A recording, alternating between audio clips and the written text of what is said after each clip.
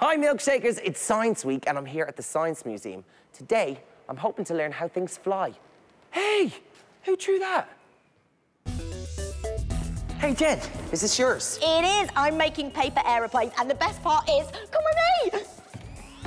And if you press this button, Derek, press it, the wind machine starts, and then you can fly your aeroplane like this. Oh, but it keeps falling. I'll give it a go. Oh, it went really high. But it fell again. Oh, I think we're going to need an explainer, Derek. Simon, the science explainer! Simon! Hi, how can I help? So we've made some paper aeroplanes and we want them to stay in the air, but they keep coming back down. Can you tell us why? Well, the problem is, hold your hands over the airflow and see which direction it's going. Up. That's it. And planes fly into the wind. So to make it work, you need to turn this 90 degrees, and that's not going to happen.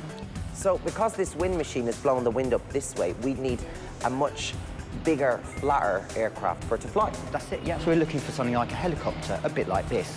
Oh, yeah, because helicopters stay in one place rather than moving. They hover. They hover, that's it, yeah. OK, give us a demonstration. Oh, see, that's so much better.